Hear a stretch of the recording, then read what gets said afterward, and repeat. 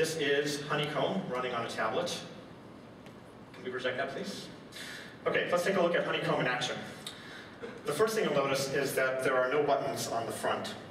All of the navigation controls are at the bottom of the screen, and they're virtual. They're drawn with pixels rather than paint. This has a couple of advantages. First, it means that the controls are always down, no matter how it is that you're holding the device.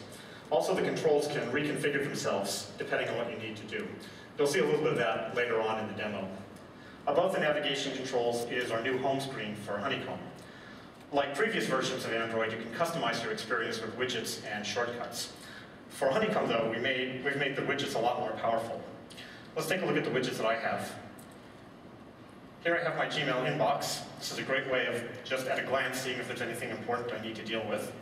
Here's my calendar, and it's telling me I need to be here. And here are the bookmarks from the browser. On this screen, I have some shortcuts to contacts.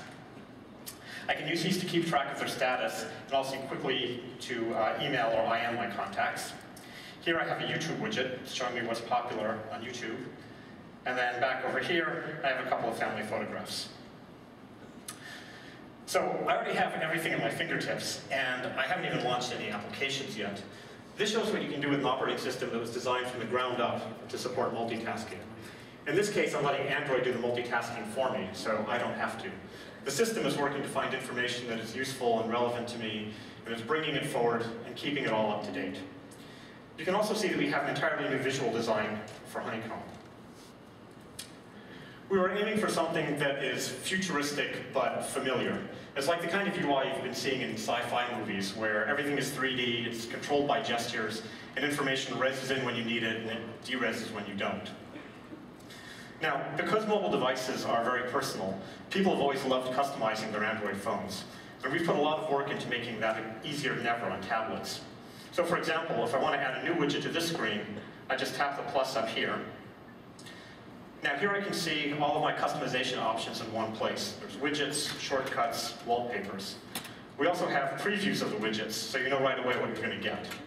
So if I want to add a clock to that screen, I just tap it, and it flies into place. If I want to move it, I can just pick it up and drag it where I want. Let me add another widget. In this case, I'm going to add a books widget. Drop that there. This widget is showing me the books that I've purchased from Google eBooks. It gives me quick access to what I'm currently reading.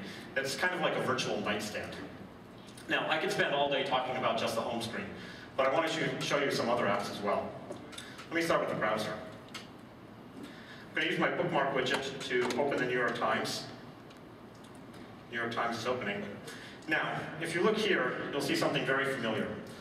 All of my pages are in tabs at the top of the screen, the way nature intended. You can see I had previously opened Gizmodo here, and I have New York Times in this tab, and I can create new tabs, switch between tabs, close tabs. It's really like a desktop experience. And the Honeycomb browser now has other desktop features as well, like incognito mode, autofill, and bookmark sync with Chrome. Let's look at Gmail. This app has been completely redesigned for tablets. It's got a nice minimal design, and it's actually now my favorite Gmail client. You have quick access to all of your labels down this side, and across the top there are icons for common actions. Now, watch what happens when I select a message. Here's the icons up here. I'm going to select these three messages, and you saw that the icons flipped to show the actions that I can now take on these particular messages. So, hiring plan, important announcement, product roadmap, archive that. Very satisfying. But this message, this looks more promising, so I'm going to read that. Dessert recommendation, bring some chocolate bags. Okay, that looks good. So one of the strengths of Android has always been that you can mash up applications. You can easily access features in one app from a different app. Of course, that's still true in Honeycomb. So I'm going to jump directly from Gmail into Maps to find this dessert place that Roman is recommending.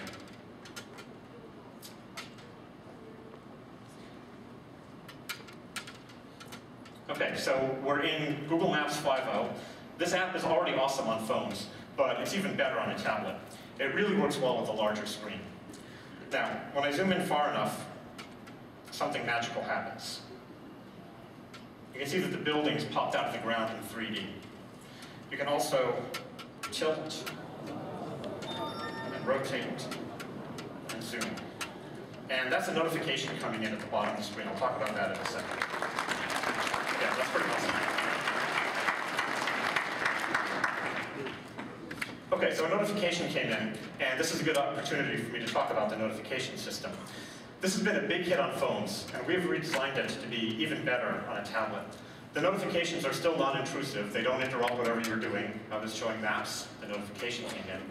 But now they carry more information, including a photo if the notification is from a person. So Andy Rubin is sending me something. Let me read that. Don't forget to show task switching. Okay, I'm going to show task switching. There's now always a button on the system bar down here that brings up a list of the last few apps I was in. Let me bring that up. This list has thumbnails showing the app state, so it's really easy to see what you want. And if you look closely down here, you can see a miniature version of the Bellagio that I was just looking at.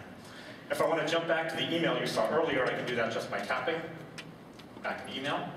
And if I open this again, you can see what I was doing before the demo. I was playing games and watching videos. But let me show you Dungeon Defenders. So I jump back in right where I was before. In this case, I'm about to get mauled by a bunch of goblins. This game, I can tell you from extensive personal research, is really great on this hardware. It's been optimized specifically for the tablet, and you can see that it has a really nice frame rate. Zoom in, zoom out, defend myself a little bit. In fact, this version of Dungeon Defenders has the best resolution of any mobile device. It has more levels, it has more detailed textures, and it can support more than twice as many bad guys on the screen at the same time.